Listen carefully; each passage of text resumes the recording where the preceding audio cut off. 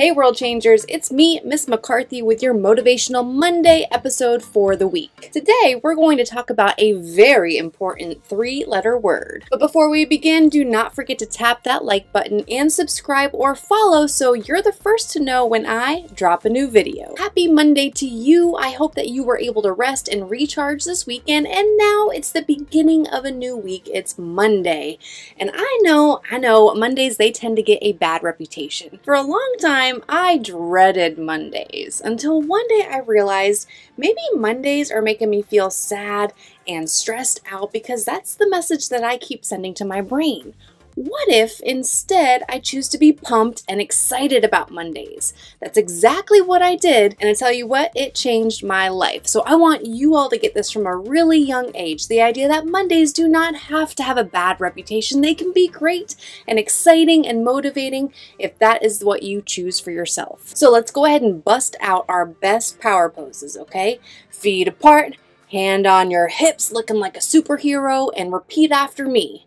This is how I Monday.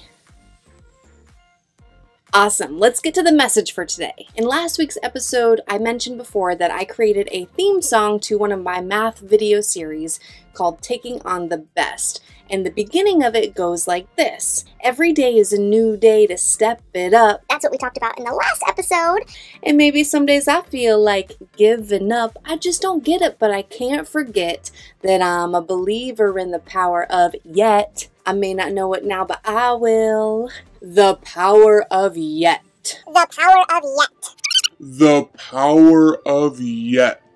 Y-E-T, yet, is what we are talking about today. Sometimes when we're hit with something new, it can be really challenging and uncomfortable and give you all the squirmy wormies and definitely those frustrated vibes. Let me tell you a little story about when I first started learning how to ride a 2-wheeled bicycle. Now, I don't remember a whole lot from when I was little, but when I was 4 years old, this is a memory that I will never forget. So picture this with me, okay?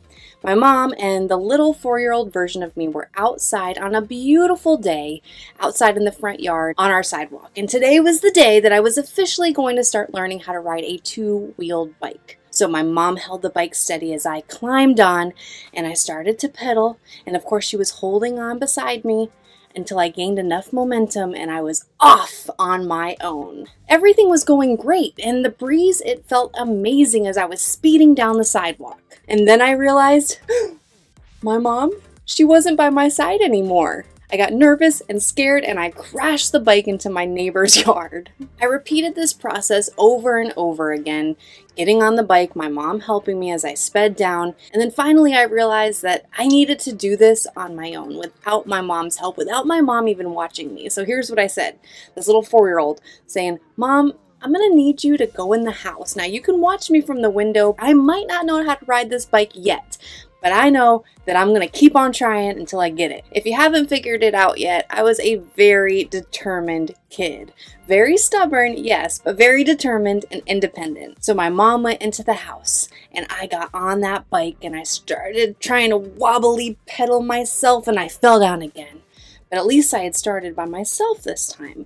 Got back on, started pedaling again, got a little bit farther that time, and then I fell again. I got on that bike over and over again, and I fell a lot, but I was committed to learning how to ride a bike. I'm not sure how long it took, but eventually I was able to get on the bike and start pedaling with enough momentum that I was going straight and I wasn't wobbly anymore. In fact, I got to the end of the street. I pushed back on the pedal so I could slow down and start to use the brake pedal, and I turned the bike around and I rode it back to my house. When I got back to my house, I pressed the brake again, I hopped off the bike and I ran inside to my mom and I said, "I did it, I did it!" She came running to me and she wrapped me in a tight hug and she said, "You did do it. You woke up this morning not knowing how to ride a bike yet.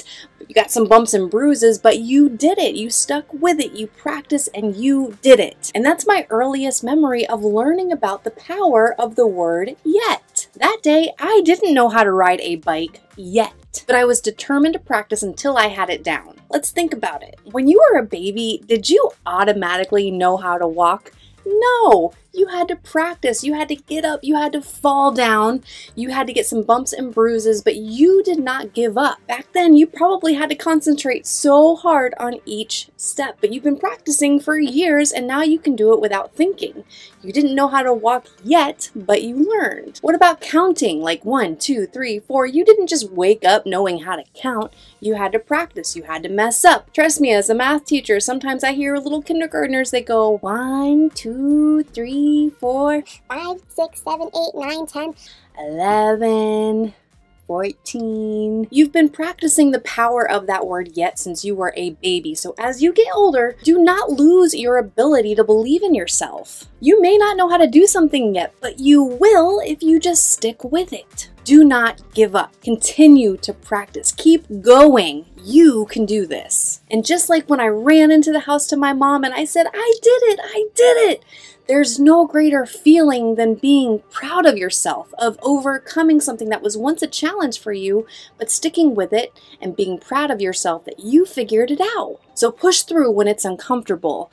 Understand the power of the word yet and keep going until you got it. And that is the takeaway for this Motivational Monday episode, to remember the power of that 3-letter word yet. Cause I'm a believer in the power of yet. I may not know it now, but I will. You may or may not know this, but I am a math teacher for grades 3, 4, and 5. So if you know that you need some help to make math fun, make it click, and make it stick, head on over to mccarthymathacademy.com. The link is below or somewhere around this video. Before we go, let me remind you that you were born with something special, and it's your job to figure out what it is and then use that to make this world a better place. And yes, I mean you.